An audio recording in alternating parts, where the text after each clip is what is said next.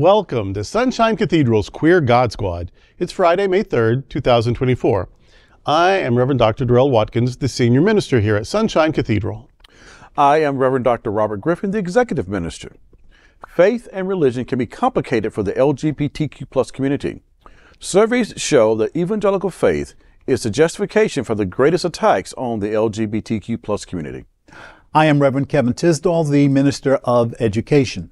The Queer God Squad is going to explore our religious community. Let's explore the big news of the day and what it means to you.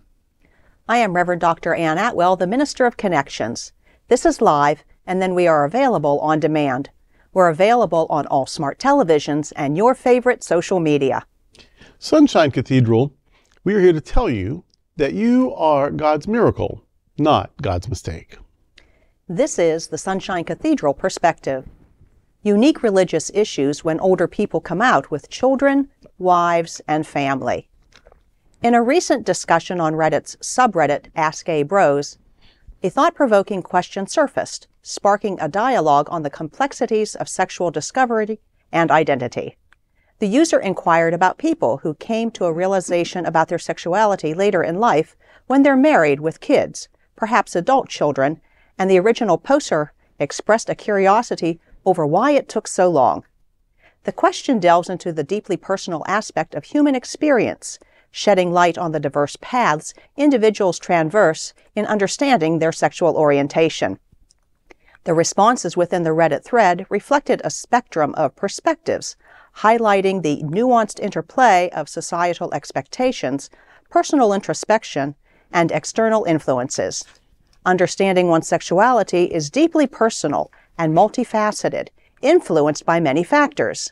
It's a journey marked by introspection, societal norms, and individual circumstances.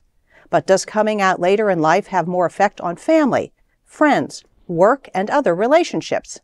Comments also focused on how it affected their affiliation with their long-standing church and how older, even seniors, deal with God, the Bible, their church, and being older and LGBTQ+.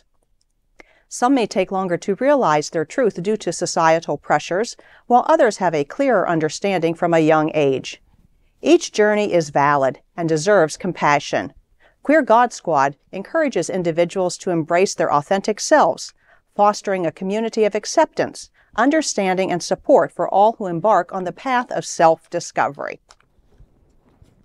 You know, somebody a number of years ago, somebody who was very wise, shared with me, I don't know what it's like to be anybody but me. Mm-hmm. Everyone has their own coming out story. Everyone has their own journey. And it can be difficult to determine what your sexuality is, but that is part of the journey, yes. Coming out to others. And I appreciate that. I get that. Our society has expectations that they want us to conform to, yeah. That we feel compelled to conform to. What is normal sexual behavior? Who knows? The advice I can give is do what is best for you. Try not to hurt other people, mm-hmm. but ultimately do what is best for you. However you define your sexuality, know that it is a sacred gift. Absolutely. Yeah, and it's complicated. Mm-hmm. Yeah. Because you're told you're meant to do a certain thing. Right. But inside, you know that's not who you are. You feel like that's not who you are. And yet you're told that's who you're supposed to be. And so you conform to that, mm-hmm. thinking you're doing a good thing. Eventually, maybe you can't do that anymore. And you come out, but now you've got a husband or a wife or kids or, mm-hmm. and they have to relearn who you are. They have to readjust how they relate to you. Often, not always, but often the marriage has to end. It certainly has to recalibrate. Yeah. Mm-hmm. And so that's a lot. But that wasn't your fault that you were told to do a thing that you weren't built to do. And so there's that. So I mean, I wouldn't feel too. Yes, you hate that you've disappointed or hurt people, but you're hurt also. Mm-hmm. And True. Everyone's hurt because of the systems and the religions and the families and the pressures that said this is, you know. And I grew up, there would always be some super flaming florist, hairdresser, whatever, the waiter. I mean, the stereotypes, they're often based on things. And they would be clear, and they'd have this wife and this kid or two. And I'm like, and the wife didn't seem to know. I'm like, are you sighted? Can you hear? I mean, I understand how you can not know, and they just lived that way because they thought they had to. Sometimes the man would play around, sometimes not. Right.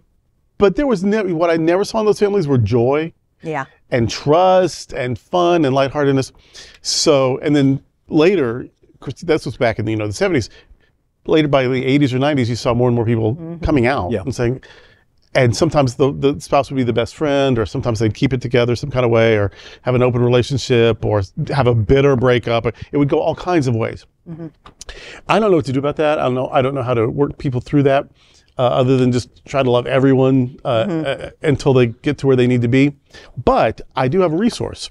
There is a book, and this is from the 90s, but I still think it was, I handed this out a lot in the 90s, and I still think it's probably a good resource. It's called The Other Side of the Closet.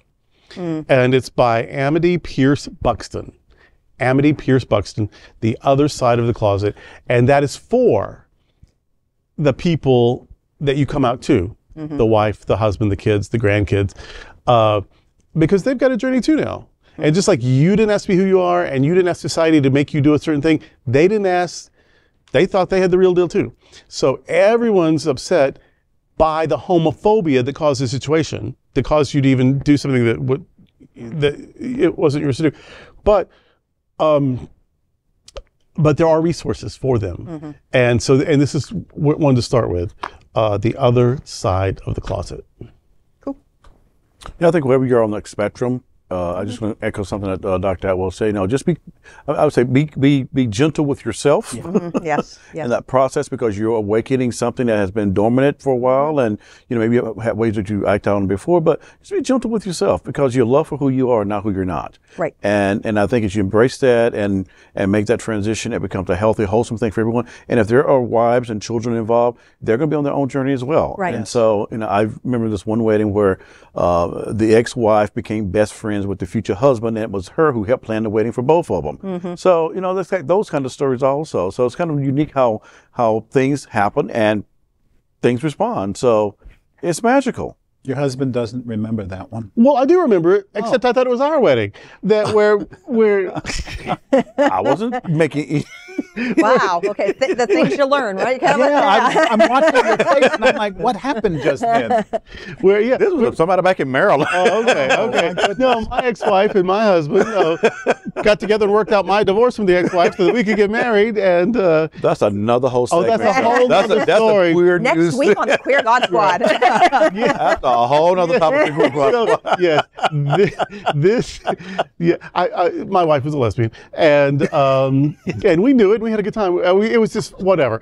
But we forgot to end it, and so when it was time to get married again, we had to. But I hate to be continued. I hate a lot of detailed stuff. I hate chores. He pays the bill. So anyway, he worked out with her. They became very good buddies, and whatever. So yeah, I thought you were giving a spin on that. Oh, I was talking about my past trip back in Maryland in my early days. And then it got uncomfortable. Right. Let me see if now you know a little something about me. Let me see if I can remember what I was going to say. I have a person that I know who is in his 60s. He's been gay for most of his adult life. He has been married to a woman for most of his adult life. And he truly believes that no one in his family knows that he's gay. So there's that side of it. And in conversations with him, we find that he just doesn't know how to do it. He hasn't found the wherewithal to make that leap. And I'm like, I would guess that if your spouse doesn't know, your inner circle does know. Yeah. So you have to find a place where you feel safe. And because he has yet to find that place, he is still living that double life. It's his, whatever you want to call it, to bear. And I just stand with him and say to him that when you are ready, you're going to do it. So to be 50 plus and finally come out, I don't know that it's that unusual for my generation.